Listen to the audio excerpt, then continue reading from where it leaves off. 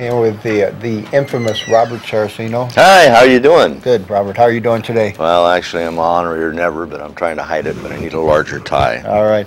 Well, if you're here, it must mean that the veterans are having another blood drive. We are indeed. We're having one February 3rd, and it will be at the American Legion Hall at Sutter Hill between 11 a.m. and 6 p.m. Can't miss it, right on Highway 49, right? No, and I've got a little floppy guy out there now, so I don't have to run around in a little drippy costume out on the highway. I like the drippy, though, but...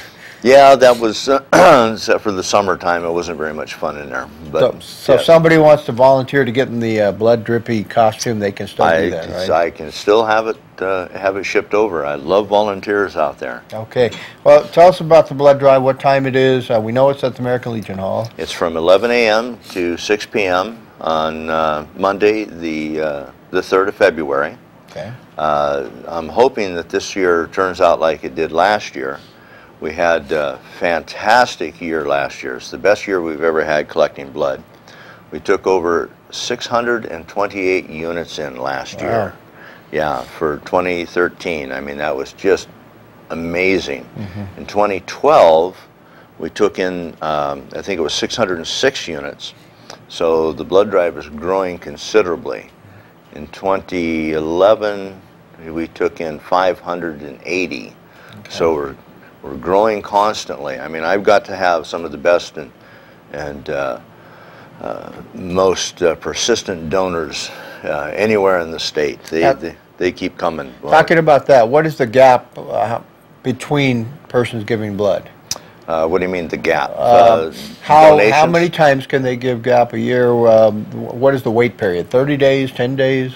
It's 8 weeks. 8 weeks, so 2 months. Yes, and my blood drives are scheduled every 8.5 to 9 weeks apart. Okay. So I do 6 a year. And now we have a new machine they call an apheres machine. Certain select people can donate on that, and when they donate on that, they can actually donate every 2 weeks. Really? Yeah, it's quite a process. You're in the bed for about an hour and a half to an hour and 45 minutes. The machine will actually remove your blood and filter out certain components of it, and then put the rest of the fluids back in your system. And it's quite a process. Do people trust that then? Yes, they do, and that's quite an expensive and quite an interesting machine. I've got about 6 or 8 donors that do that every 2 weeks. Now, when you do that, you got to sit there for an hour and a half. Can you come in and take a nap? Well, they don't want you to fall asleep. Okay. No, they get real nervous when you fall asleep in there, yes. They want your blood to keep circulating in your body, and I guess when you fall asleep, everything just kind of tones down. Well, I'm not too sure about that, but it just makes them nervous because then they can't, they freak out a little bit. Right. I've gone in and donated when I was extremely tired, and I says, can I just kind of take a nap? No, stay awake. You can't do that. All right. People that can donate, yes, are people that are not taking certain medications. Are there any other conditions? Yeah, there's, you have to have, you can't have a fever. They have a whole checklist that you go through when you register. And you have a questionnaire and a medical sheet that you read up on, and it will explain certain medications that you may or may not be on, and if you are on them, they just can't accept it at that time. Sometimes there's a 1 month wait period after you would stop the medication. Sometimes it's longer, sometimes it's less, depending on the medication. Yeah, I told you I'm on a medication now that I went off of it, and it was a 6-month wait, and I waited the 6 months to make sure, because I don't want to. You're giving blood to help people, not to hurt people. Exactly. So anyway, as it turns out, I can't do it anymore, but I like giving blood because you know you're helping people. And speaking of helping people, does all of that blood stay here in Amador County? No, it does not. It goes into a bank in Sacramento, and it's distributed where it's needed.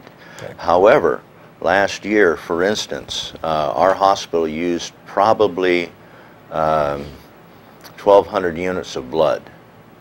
Well, we took in 628 units last year, and more than half of those units are broken down into 2 units. So we took in over 1,200 units basically. Right. So we covered exactly what our hospital used. All right. And any of the blood that that hospital did use was drawn from the blood source out of Sacramento. And you know, there's a lot of people in Amador County that end up in the Sacramento or Stockton region, and they may be using blood from those hospitals. Oh yes, yes, without a doubt, because they share, they pool it all together, and it's taken where it is needed. And I always like this: you got to bring a photo ID when you go in, and you have to eat and drink a lot before you go in, right? Yes, yes. If you're not properly hydrated, the system it's very difficult to extract the blood from you. Of course, I prefer using my dog drink, but then I get scolded for that. So no alcohol, just water basically will do it. Well, water, fruit juices, any good fluids like that. Okay. Should people contact you if they have questions, or contact Blood Source? Well, it depends on the question. I have my number on the flyers that I put out, as well as the 800 number for the Blood Source. So 223-1269. Yes. That's probably the best one to go to, and then if they ask any more complicated questions, then yeah, if I can't answer them. it, then I'll refer them directly to the Blood Source. All right, give us the date and time one more time. Okay, February 3rd from 11 a.m. to 6 p.m. Okay. Up at Sutter Hill at the American Legion Hall. All right, Robert. Thank you very much for being here. Thank you. Okay. Give blood and help save some lives out there. And with that, we're going to take a break. We'll be right back. You're watching Amador County's local television network, TSPN. It's local.